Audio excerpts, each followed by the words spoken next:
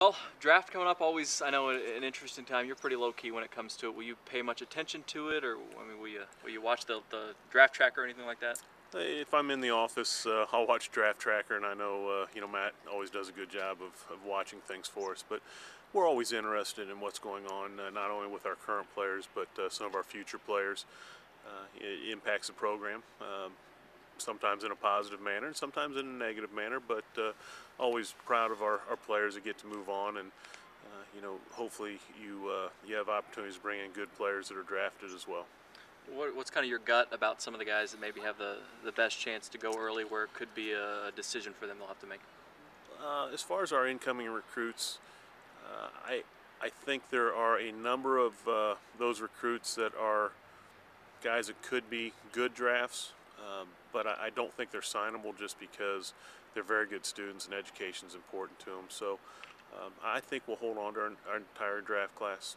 That could change, with rounds and money. But I think the two that probably have the highest ceiling right now, or furthest along, would be Alex Greer, the junior college outfielder, and then Ryan Roper, which has gotten a lot of attention. But again, the education portion is important to them. So I think we're in good shape, but we're going to find out. Now, for those guys, do you think a lot of times some of the scouts will stay away from them, not want to necessarily waste a pick on them if the scouts know that school's important for some of those guys? I think a lot of times scouts do stay away. They will not waste a pick on them. Occasionally you'll see a team that will just take a flyer on them late and hope that they can sign them. But the way the draft has changed, after the 10th round, so starting with the 11th round, there's a cap, and so it's much tougher to buy kids out of school. As far as Justin goes, as you look at his skill set, what does he bring to a professional program right now as he is, and then where do you feel like he needs to maybe improve to make sure that he can be successful at that level? Well, he's done a great job hitting, obviously, and does a good job with plate coverage, and does a very good job as far as recognizing pitches, the disciplined strike zone. Defensively, he was very good for us this year. There's a number of positions he can play. I think he's just got to figure out, or the organization has to figure out where he fits, and then really refine his skills in that area. When he was here, he played the infield, he played the outfield, he played second base, left field, center field. So he did play a number of positions. I think as he settles into a given position or a given area, he'll continue to improve that much more. As far as Jordan goes, he was a guy that had a chance to go last year, came back. What do you see in terms of his skill set, and I mean, he may be one of those guys that could have a hard decision to make here this weekend? Well, he's very athletic and has a lot of strength. Does a lot of things well. I don't know, where he's going to fit into the draft. There's some things that he did very well, and there's some things he needs to continue to improve upon. But organizations have to project just as we have to project with our incoming players and signees. How's Kevin doing health-wise? Is that something that could impact where he goes this weekend, or is that not something that should be an issue? I think it could impact, where he goes draft-wise. I think there's enough people that like him that I would think he's still going to be a draft. It may move him down a little bit lower.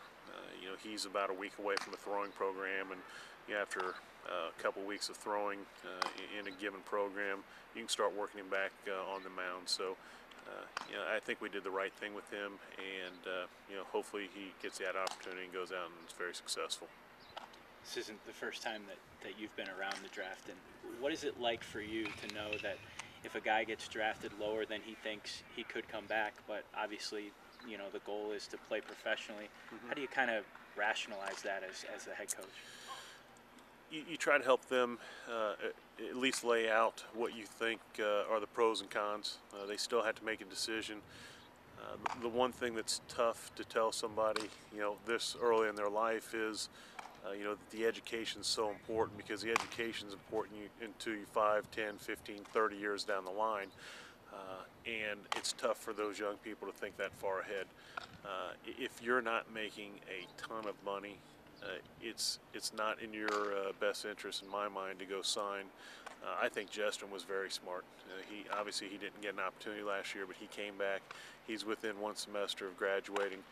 going to be able to go out and concentrate on baseball, and then it'll be much easier for him to come back and finish his degree. I know that Scott Boris, about 15 years ago, maybe even 20 years ago, did a presentation at our coaches convention, and he talked about if you don't make over $1 million in your signing bonus and you don't go back and get your college degree, you are behind in life. And so again, that's tough for a lot of people to understand, but if you look at salaries today and the quality of education that you get here, and how well our student athletes do once they go into the work world from a financial standpoint, it makes a lot of sense to make sure you get your degree and then move on. Kevin Duchesne named today to the Freshman All-America team, just another award for a kid who had an outstanding season. Kevin did a really good job of continuing to improve. I think the thing I've been most impressed with him with is his attitude since the season's been over. I mean, he's not gloating and he's not satisfied. He sent a text out to all the freshmen about what they have to do as a group to improve, to make sure that we advance further into the tournaments and have better seasons. So he's a person that cares about the team. He understands baseball. He's continued to try to learn. Drew Dickinson's done a great job with him to help him progress. I think he's going to be very, very special. He's already shown a lot, and I think he's going to be a very, very special player for us as he moves ahead. I want to ask you about Thomas. Is a possibility he could go somewhere this weekend. What do you see in terms of his, like we talked about Justin Jordan, in terms of what he brings now and where he needs to work to really stick at the next level if he does that? Thomas is a very good player. He's one of the best defensive shortstops that I've seen in college, and that's where his strengths are.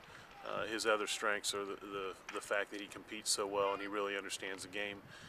Thomas and I have talked, as well as Thomas and the other coaches. He really needs to dedicate himself in the weight room and improve his strength so he has more durability. I think as he improves his strength, he becomes a better hitter because he'll use the entire field. He gets out on the front foot at times, but still makes solid contact.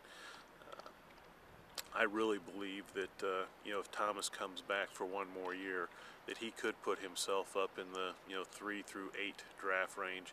And when you get up in that situation, organizations look at you differently.